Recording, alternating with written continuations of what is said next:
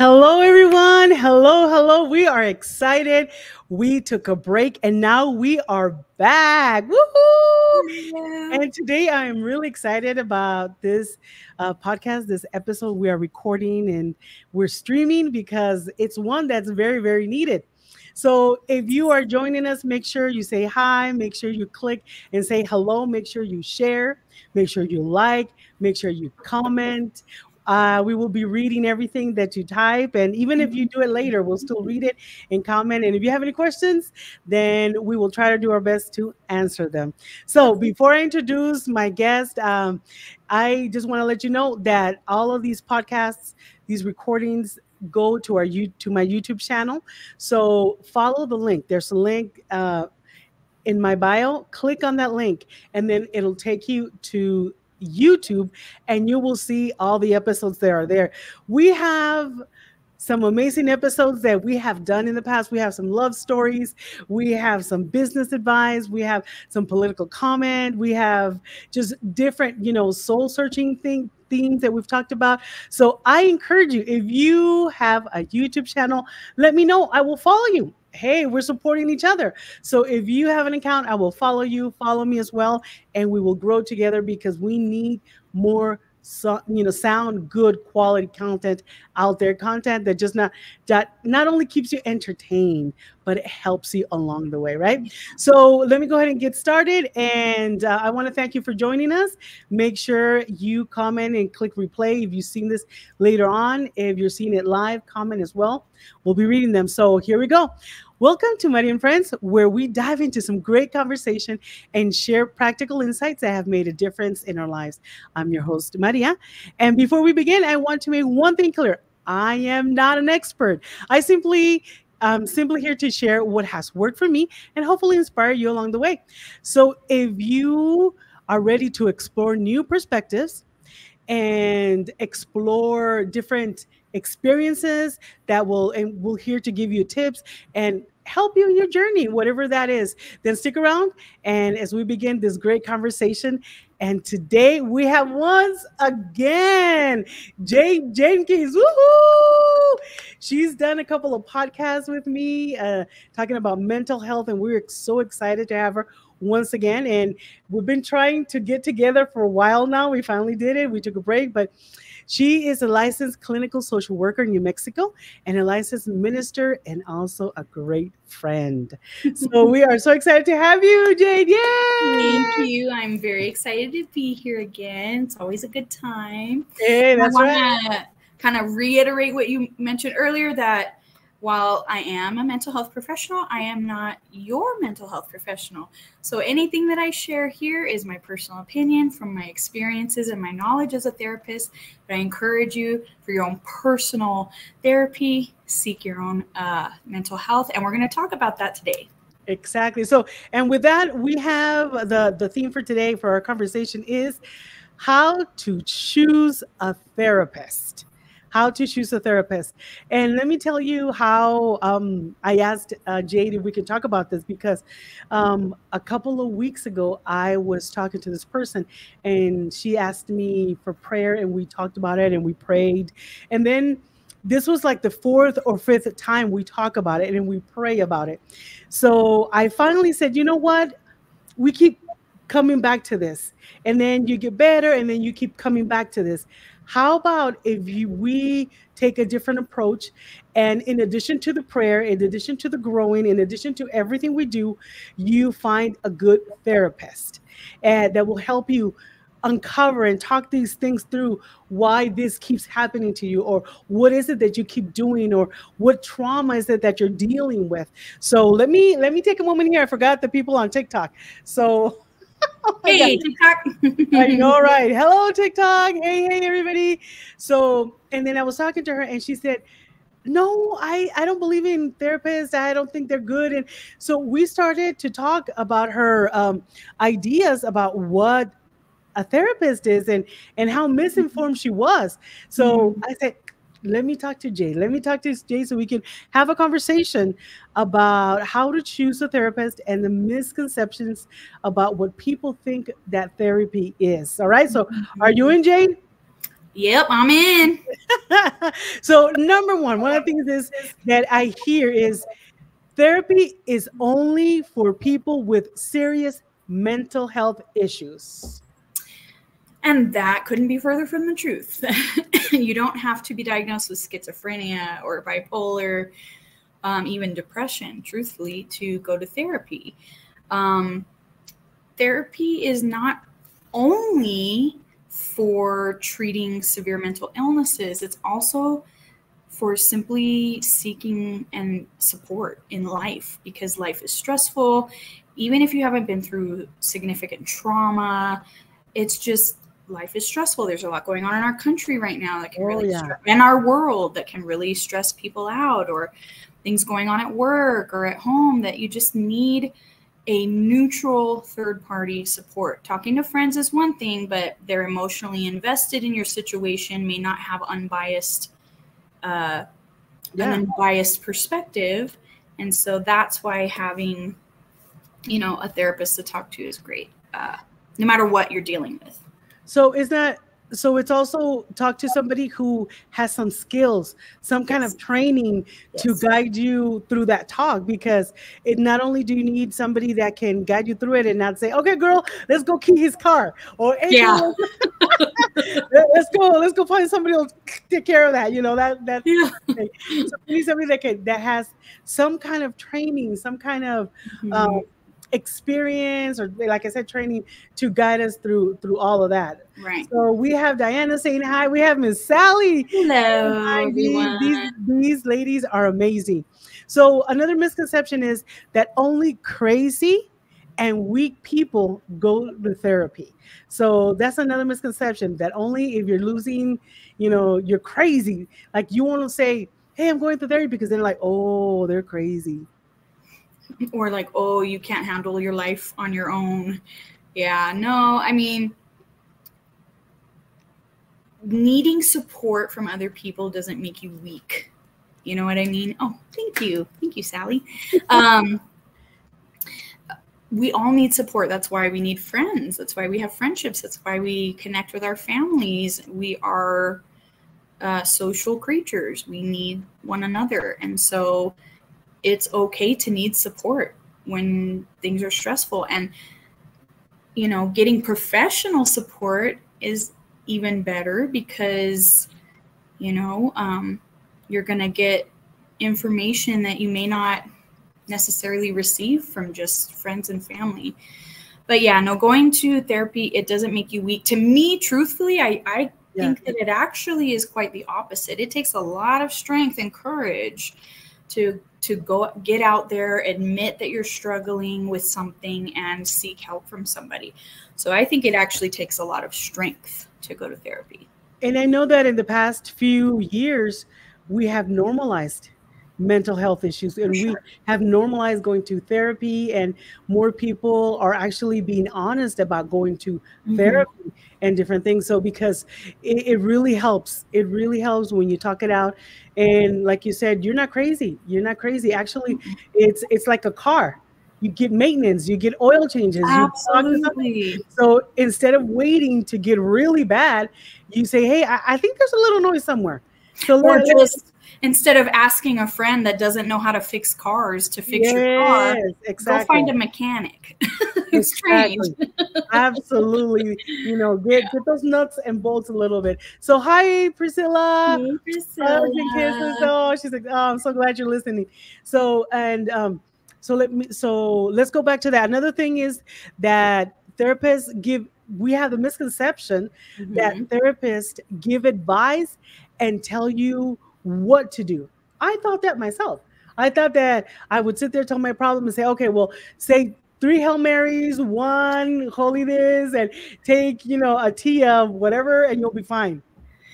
Tell your husband XYZ and it'll be a problem. Yeah. Or tell me that I'm right and he's wrong. Tell me if I should leave him or not. Yeah. Which, and I'll tell you one of the reasons we don't do that is because the whole purpose, obviously finding support, that's the purpose, but also learning how to handle these things in a better way. Our job is not to make someone rely on us for our answers to their lives.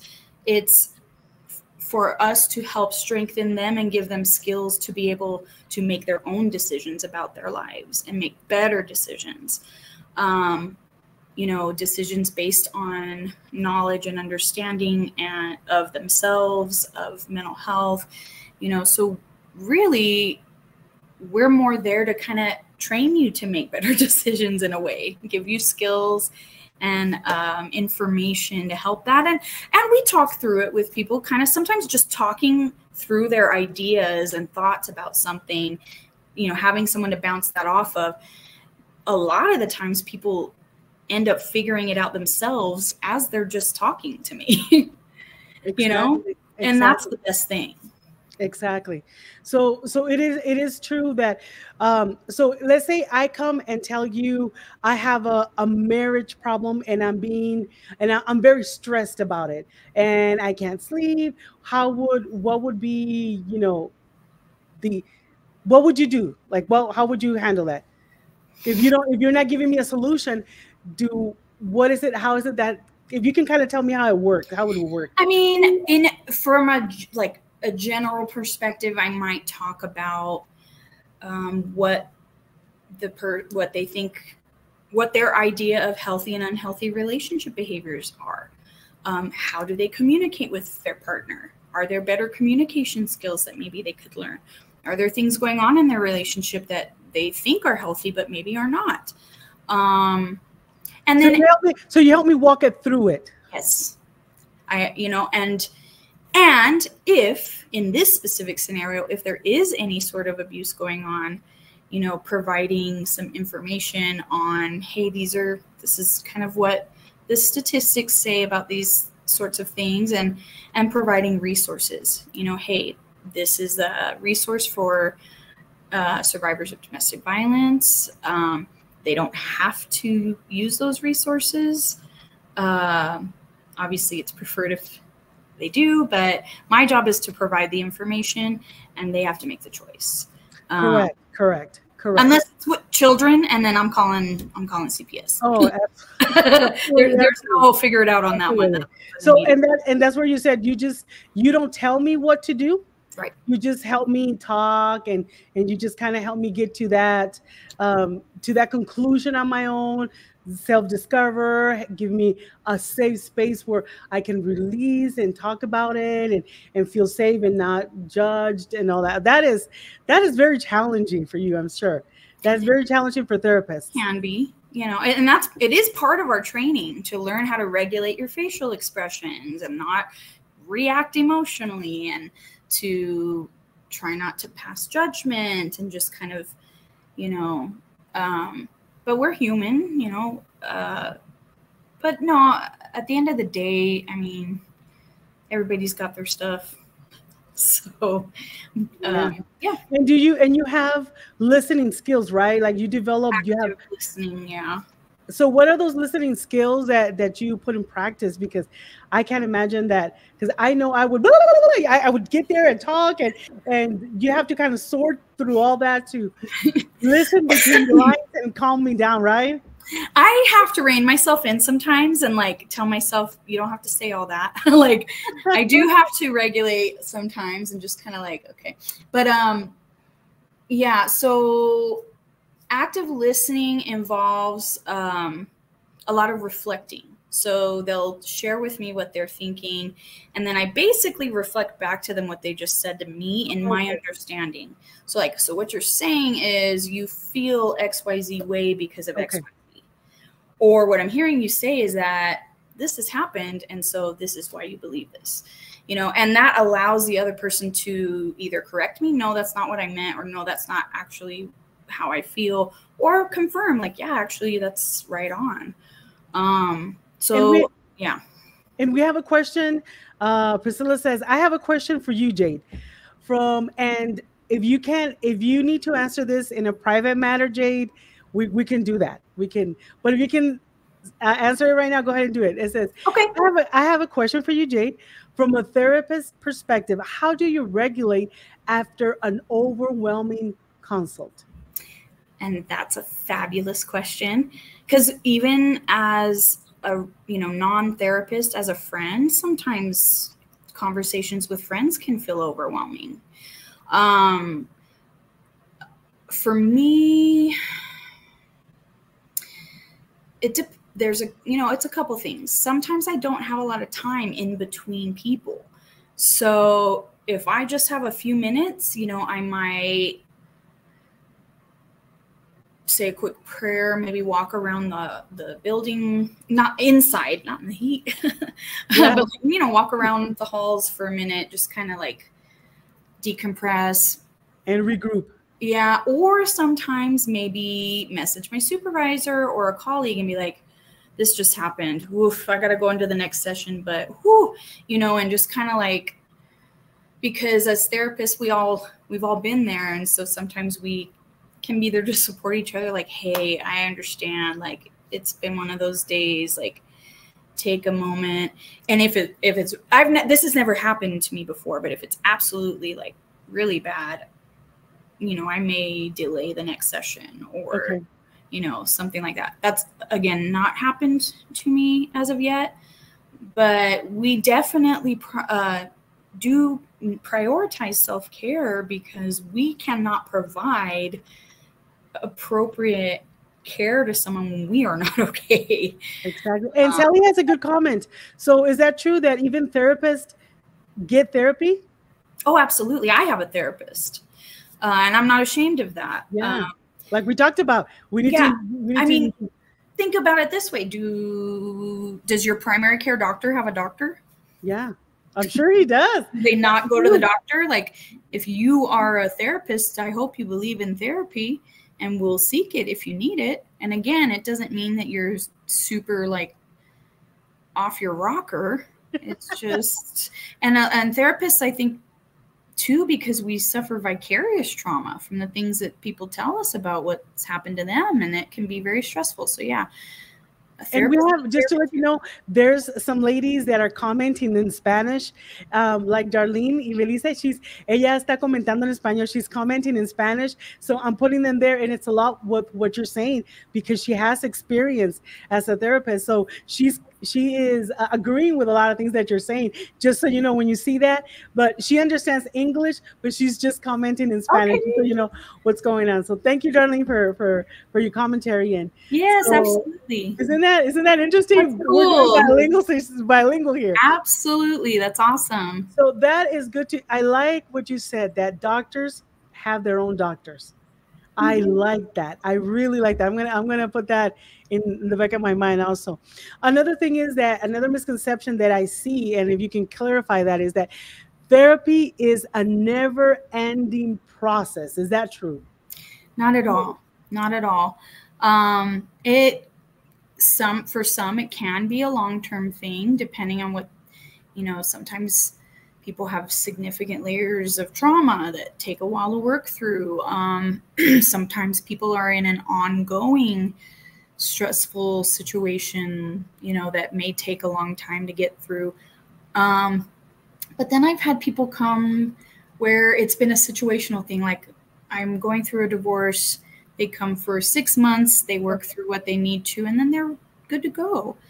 And then if something happens in their lives down the road, they can come back. There's no okay. Yeah, there's no like, well, I did therapy, so I should be better now. It's like, no, if you need it again, come back.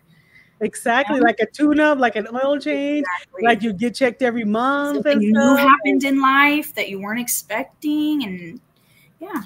I am telling you, I wish that about 3 years ago, I would have been with the knowledge that I have now as how much a therapist could have helped me, because I struggled by myself, not having nobody to talk to, nobody to understand, nobody to be a sounding board for me. So I know I was in a bad place. I think I suffered more than I should have. And I had a therapist to talk things through and tell me, hey, what you're feeling, it's okay.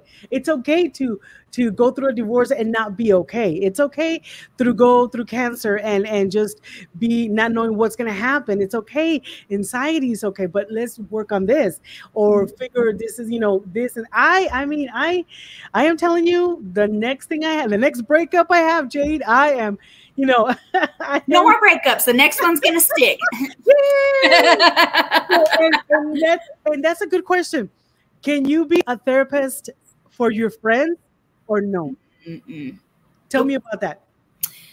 You can't be neutral. You can't be unbiased. And that's what makes therapy work so well, is that this is a neutral third party. I have nothing to gain or lose by you doing whatever you're going to do in your situation. There is no consequence for me. I have no investment. Oh, I see. So Yeah. I'm not going to try and steer you in a certain direction based on how I feel about your situation, because I'm not involved. I'm not in your life. As a friend, you're probably going to feel very strongly one way or another. Even as a therapist, I do feel strongly one way or another, but it's not my job to tell you, like, people have got to, strengthen those muscles themselves. As a friend, I might be like, okay, girl, come on. But, have you had to do that? Have you had to turn people away because they're your friends, close friends, and they want therapy? Have you had to turn them away? I have not had to turn away close friends. I have had to kind of not turn away, but give alternate resources, I guess you could say, to people at church. Okay.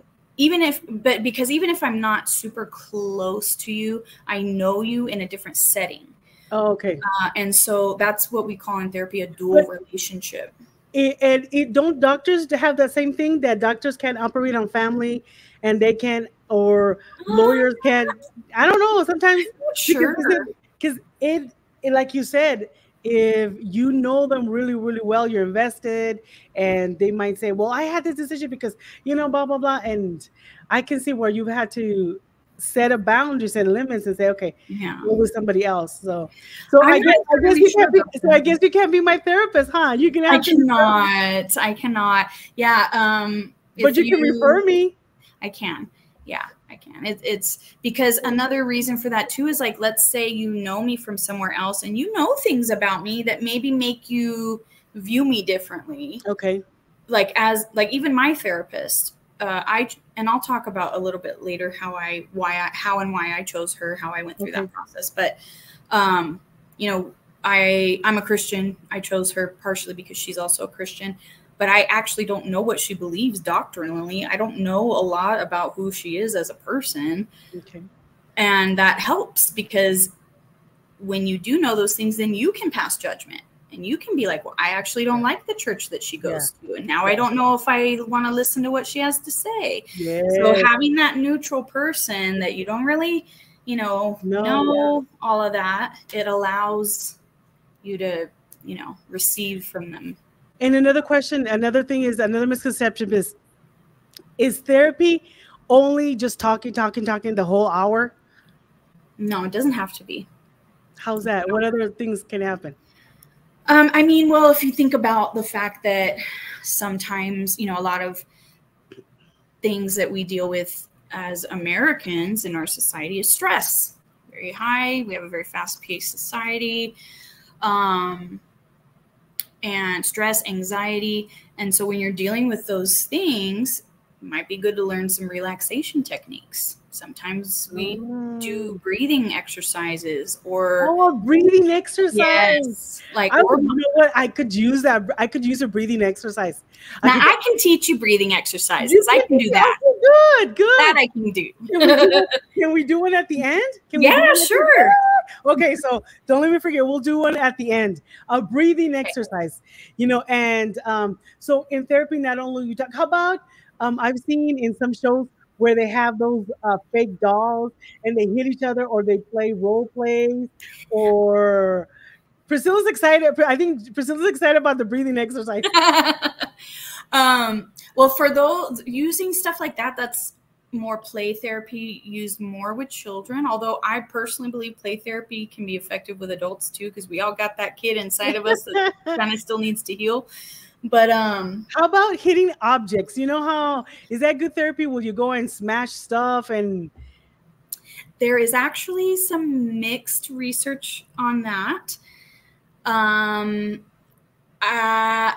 I have told clients who tend to punch the wall or punch things when they're angry, punch a pillow, get a punching bag and a boxing glove, punch something appropriately.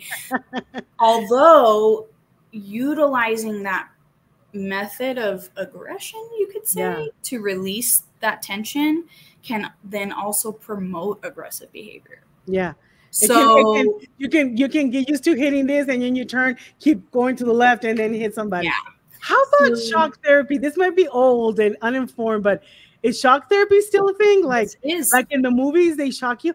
Is that for real? Honestly, guys, electroshock therapy is still a thing. It's not as common. It's more for very treatment resistant. So unless you've gone through every medication you can possibly imagine, every other form of treatment you can possibly imagine, then electroshock therapy might be considered.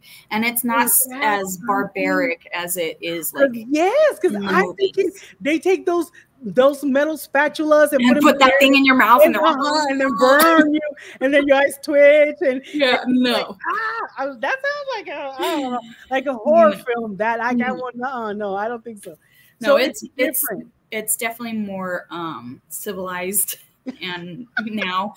But there's other types of therapy. So like I was saying, relaxation techniques, mindfulness, which is, the practice of being present, using imagination and imagery to bring a sense of calm, like imagining a peaceful place. Sometimes I'll talk people through like a guided imagery, like imagine you're by a stream, take a deep breath, stuff like that. And then I have a question. Yes. Oh, sound bath therapy.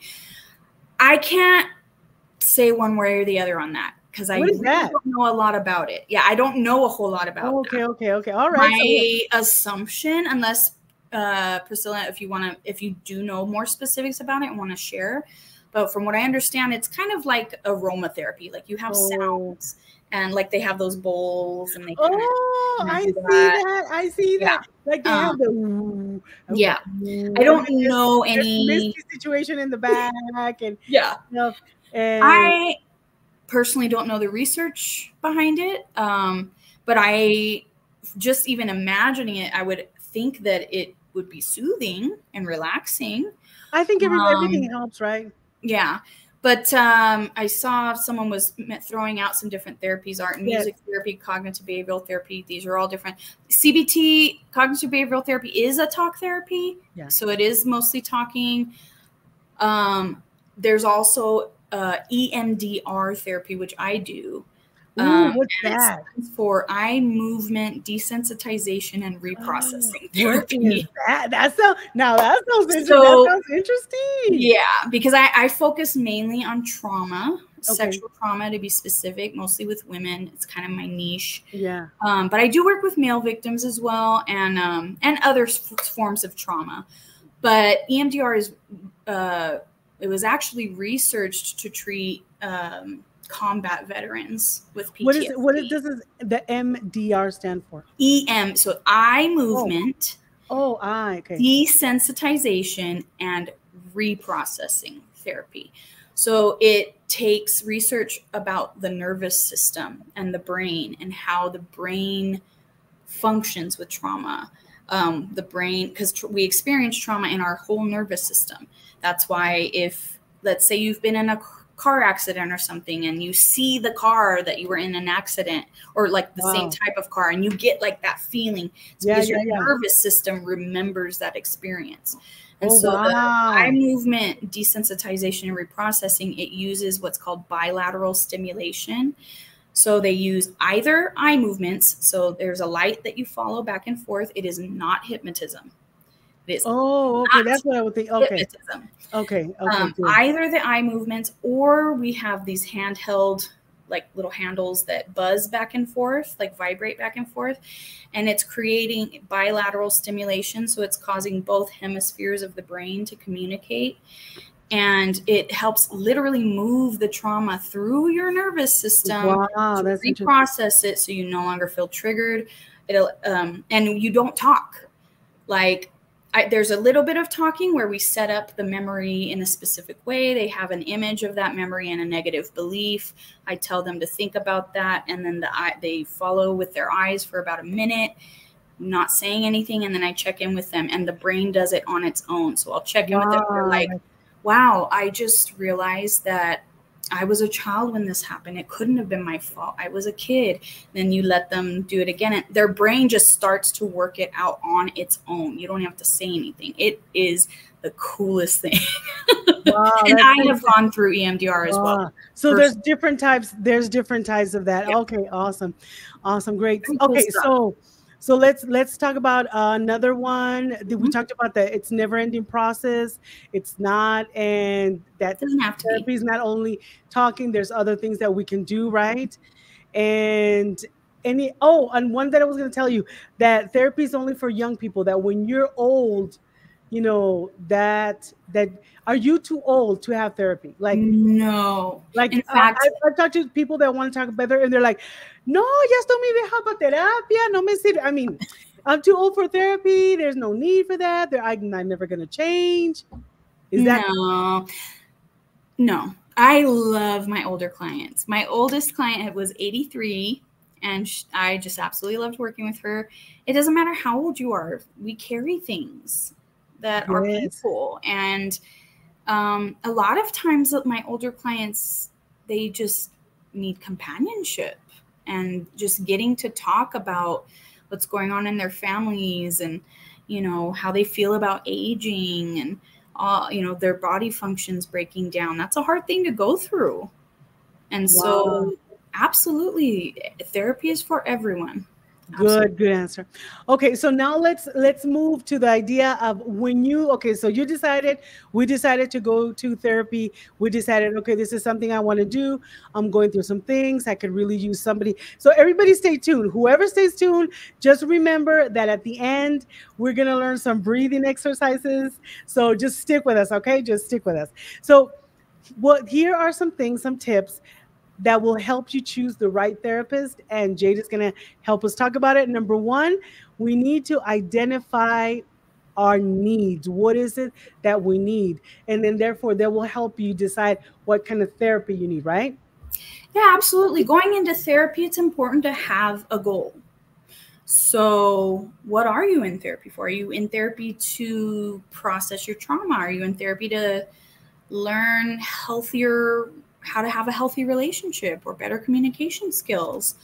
Because as a therapist, we're going to ask you, what is your goal? What are we going to be working toward? Because so definitely. So if I tell you, okay, I get really stressed, when I have to do podcasting, I just go, sometimes I hyperventilate and like, oh my God, I don't know why I'm so stressed. And I tell you, oh my God, I just get in this mindset and I have to talk myself, you know, but I do it, but I just get so anxious. So you would help me kind of go through that, right?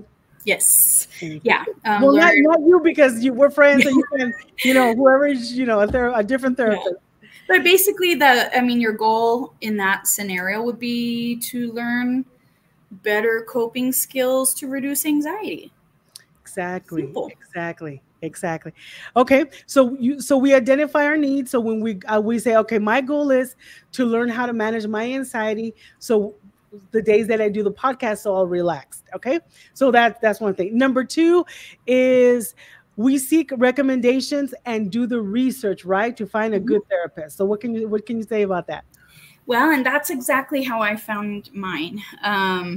In fact, I actually asked my supervisor because my supervisor happens to also be a Christian. And so I personally wanted someone who was also a Christian because I can't talk about anything in my life without involving God. Yes. He's a part of all of it. And so I needed someone who I could express those things too that wasn't going to be like, she says she's talking to God. We need to pink slip her. You know what I mean? So yeah. So I asked my supervisor, and he recommended a few colleagues of his that he knew from his previous job. And I looked up their bios and everything and read, and I chose my therapist because in her bio, she mentioned that she had a degree in Christian counseling from Grand Canyon University. And so I'm like, okay, so she knows she's not going to be freaked out by me talking about God all the time and him talking to me and all of that. So that I knew. And I, you know, I even still from the bio, you can still meet the therapist and not quite feel that connection. Correct. And that's the second thing. Consider capability and rapport. Is that okay?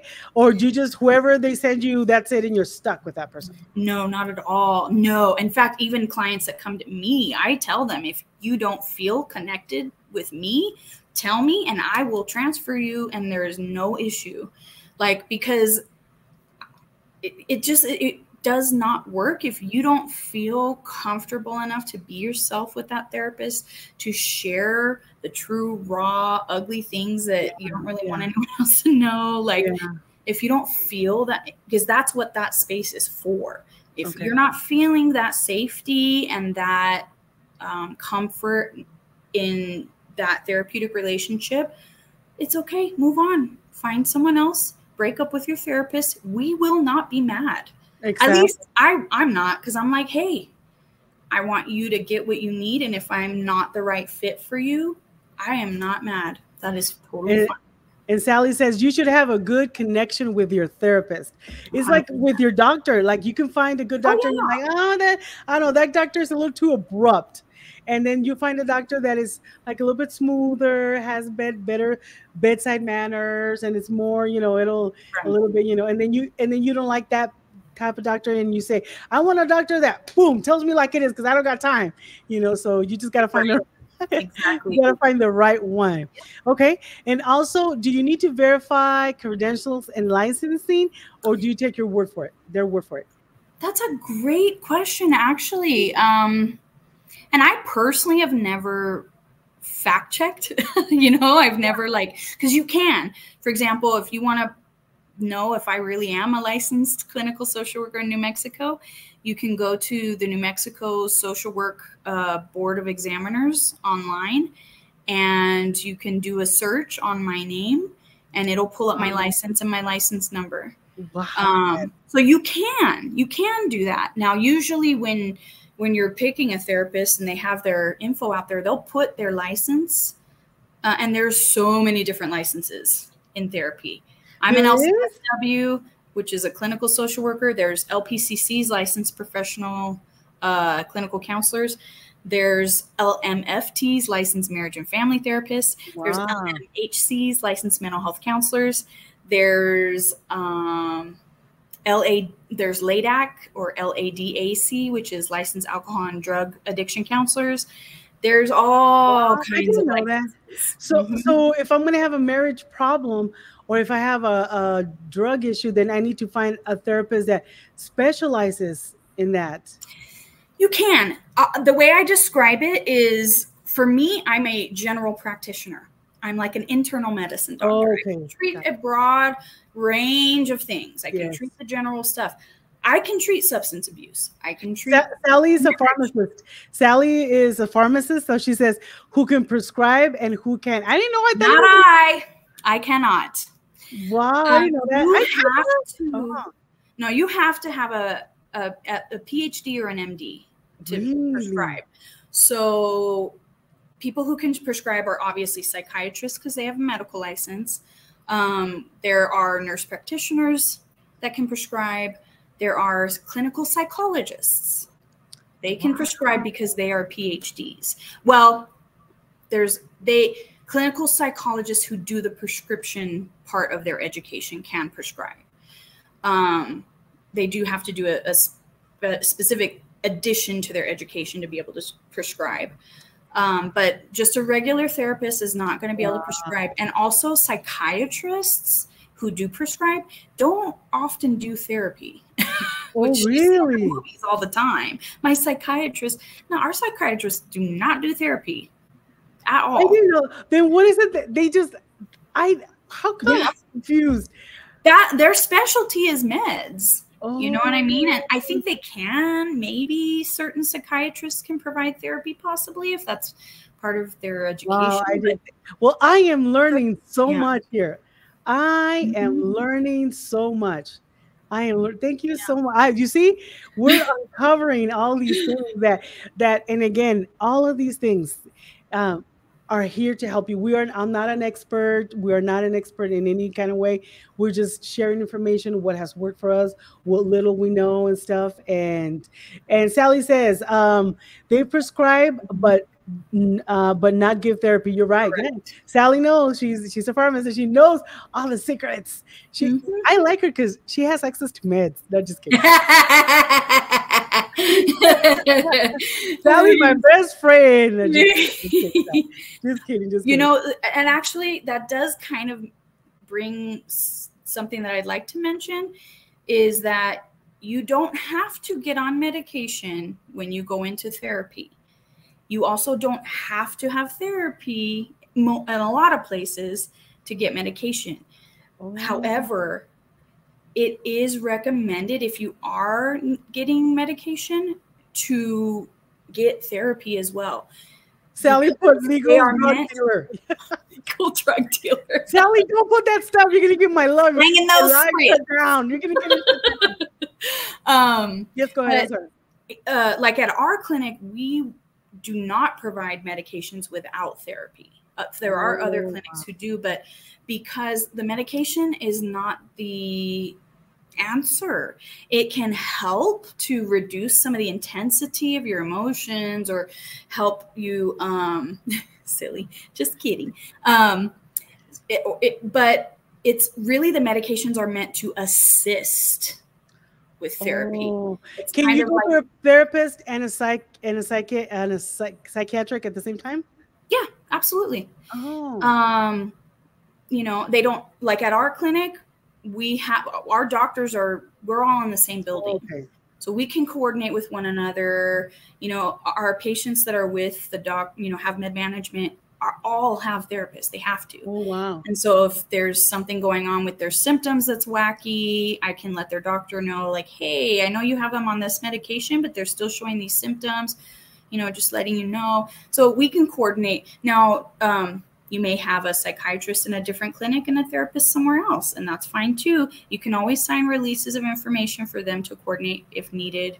But yeah, I think that, you know, medication, it can be helpful, but it's not going to fix everything. Correct. Like I said, you have to get to the root of the problem. You have to talk about it. You do have to do the work, y'all. Yeah. You have to do therapy is work. It's not just coming and venting. It is not just coming and venting. Talk about that. Talk about that it is work, because I'm assuming I'm going to talk for 20 minutes. You're going to charge me, you know, $1,500, give me some pills, and I'm good and done.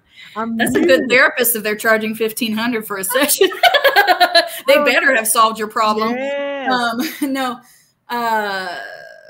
It's a work in progress, like Sally says. Yeah. You can vent to anybody. You can vent to anyone. Like, you don't need a therapist for that. You know, and I will say, sorry if this stings for anyone out there, but if you do just kind of go through therapist after therapist after therapist and like, no, nobody works, nobody helps, maybe take a look in the mirror. Yeah. There might be a common denominator in that equation, because now sometimes you have to go through a couple therapists to find the right one. Totally understandable. Correct. But I've had clients who've been in therapy for 19 years and have gone through 37 therapists and say nobody has helped them. I'm like, oh my God, then they're the problem. I'm like, have you helped yourself? So yeah, so it's work. You've got to look inside. You've got to acknowledge and recognize some things about yourself that might be uncomfortable. You've got to It's like going to 10 different gyms and complain that none of them work and you don't lose weight and you don't. But you're also not lifting the weights when you get in there. Correct. Jade has a question. And again, if Great. you can answer it right now, you can. If He has a not, question. Bree. Priscilla has a question. So she has, Jade, when I visit my therapist after my consult, I feel exhausted. Why would that be? Oh, there's a bug in there. I guess I would You're think. doing the work, right? Well, I would think it could be a few things. Either, yeah, you're really working through stuff and it does take energy. And so, yeah, and maybe you need to kind of have like a little self-care routine after your sessions. Like, okay, I just had session. It was really heavy. I'm exhausted. I'm going to have my iced coffee now and listen to a worship song. You know what I mean? Like something to kind of help re-regulate yourself. But it could also be other things, like maybe the therapist isn't a right fit. Maybe they're not reaching you in the way that is helpful for you.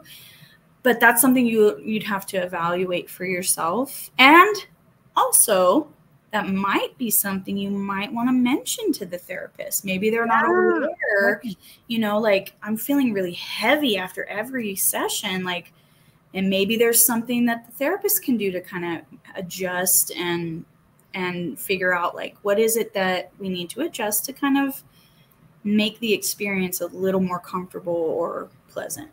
So good answer. Good stuff. Good stuff. So you have shared so much. Oh my goodness, this has been invaluable information. And hopefully I want you to comment. Please comment. Let us know. I mean, there's a lot of comments, but let me know, how has this helped you? Make sure you share, you like, and thank you for everybody for commenting. Darlene and Sally and everybody watching. I really appreciate you guys.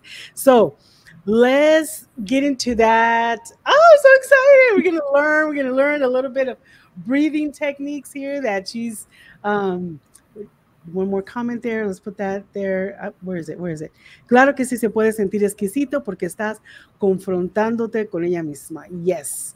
And Sally says, thank you. Great topic. Thank you, Sally. Okay, so is everybody ready? We're going to get ready to do a little bit of breathing technique. So what is it that we need? What do we need? So there's a couple things. One of, so I'll kind of share two different techniques that you can kind of use together. Okay. So one is to count with your breath. There's different methods, 4-4-4, 4-5-6. Okay. I personally, so I like to inhale to the count of 4, and I'll count. Are we going to do this? Are we? Yeah, I'll explain it first, and then okay. Because I was ready to. I was like, Priscilla said, I'm ready. Sally says, Sally's saying, hold on. Where did Sally go? She said, let's do this. So we have a lot of people ready. We're going to do this live. Woo-hoo. Yeah. So I like to inhale to the count of 4 and then hold for 2 and then exhale for 6. I like the exhale to be a little longer than the inhale. The other thing is you inhale through your nose, exhale through your mouth, kind of blowing out. One of the reasons that you pause, like inhale, pause, and then exhale is because, like, let's say someone's having a panic attack, they tend to start breathing faster. Yes. So the counting helps to regulate your breathing again and help bring your nervous system back to calm. The other thing we're going to do is I'm going to teach you belly breathing or diaphragmatic breathing. I don't know how. So, that's a long word, but I'm ready. Basically, let me take my watch off. I feel like I need to get comfortable for this. Let me take my earrings off. I don't know. Take your earrings off. Okay. All you do is, put your hand on your belly. Let me see I hope this isn't too awkward. Sorry, everyone, but I'll turn to the side. Okay. Okay. Put your hand on your belly. Okay. And when you inhale, you push your belly out like you're blowing up a balloon. So inhale. And then when you exhale. Oh, I see. And then inhale. And so the reason is a lot of times we inhale into our chest and then exhale. What the belly breathing does is it kind of massages the diaphragm, and it helps to activate the parasympathetic nervous system, which helps that I didn't know what that was. The ¿Cómo se dice? Parasympathetic nervous system. I had to look that up. So, okay, so we'll do let's do 3 belly breaths. Okay. So if everyone's ready. We're ready. Hold on. Let me make sure. Okay, let's practice the breathing technique. Did I just spell it right? I got it spelled correctly? Yeah. I think so. Who cares? Okay. So place your hand on your belly. Okay. We have to stand up, or can we do sitting down? You don't have to. No. You can do it sitting down. Okay. I'm ready. Go ahead and put your hand on your belly. I'm so excited. Okay. And inhale through your nose. Go ahead and inhale now. 1, 2, 3, 4, and hold. 2, 3, and then exhale through your mouth. 2, 3, 4, 5, 6. Then you're going to inhale again. 1, 2, 3, 4, and hold. 2, 3, and exhale. 2, 3, 4, 5, 6, and inhale one more time. 2, 3, 4, hold. 2, and exhale. 2, 3, 4, 5, 6. I'm gonna practice that. I'm gonna go rewind and practice because I've lost count in a couple of them, but I do feel more relaxed though. Yeah. So I mean, it's different when someone else is counting for you. It can be kind of weird, but you can, just do it. You don't have to use the same ratio. If you don't like exhaling, you can do 4, 2, 4. You can do again, like there is a inhale for 4, hold for 4, exhale for 4. But I feel like that's a long time to hold my breath. Like, it's just natural. Yeah. So that's why I only hold for 2, but yeah, that's the idea basically. Wow. And the next one, what's the other one that you said? No, that was both of that was the combined. See, so the counting. I'm ready for more. Yeah, the counting and the belly. Okay, let's do one last time. Okay. Let's do it. All right. Go hand on the belly. Put my hand on my belly. All right. So go ahead and inhale.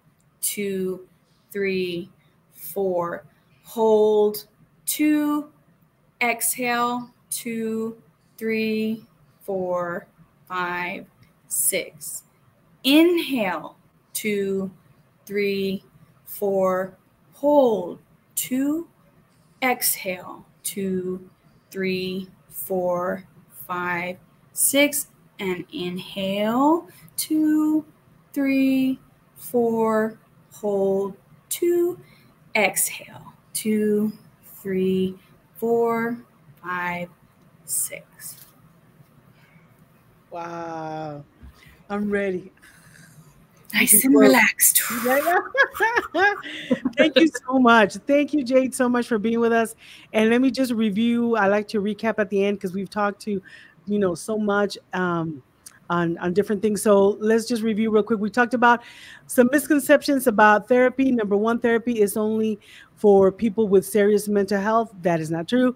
Only crazy and weak people go to therapy. That's not true.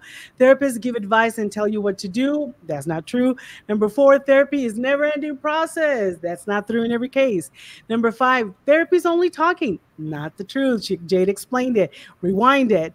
So, and then tips that'll help you choose the right therapist for you. Number 1, identify your specific needs. All right. Number 2, seek recommendations and do the research. Like Jay was saying, consider compatibility and rapport. That's very important. You don't have to be stuck to one therapist. Choose one that's good for you. Verify credentials and licensing. And Jade went into the specific details. Make sure you rewind it. Watch this again. Take advantage of initial sessions. And we didn't talk about that, but money, there's resources, right? There's different prices and there's different things that you can do, right? Yes. Right. I work in a community mental health clinic. So we take people regardless of whether you have insurance or not. And there are places like that here in El Paso. And then you can also go the private pay way as well. All right. Well, Jade, thank you so much for being with us. It's like it's always, it's a lot of fun. Everybody, make sure you like, you share, you comment. All this episode will also be on YouTube. Please go to YouTube. We're trying to grow our account over there. That's why we're doing these. So your support means so much to me. When you go, click on the link on the bio, go to the YouTube, and just, or you can just look for my name, Maria Travieso, and then the podcast will be there. Make sure you follow. It does so much great when you support. Amen. So I said amen like we're in church. It's me, right? Hallelujah. So Sally says, have a good night. Thanks again. And Priscilla says, thank you, ladies. Lots of loves and And don't forget, everyone, if you are a loved one or having a mental health crisis, doesn't have to be suicide. It can be any anxiety, anything. You can call 988 24/7. That is our national mental health and suicide hotline. Please do not hesitate to call if you are in need any time of day or night. Thank you so much, Jade. Stick around so we can talk a little bit afterwards. And again, everybody, thank you so much. You have a great, great, great, great night. Bye, everyone. And God bless you guys. Bye.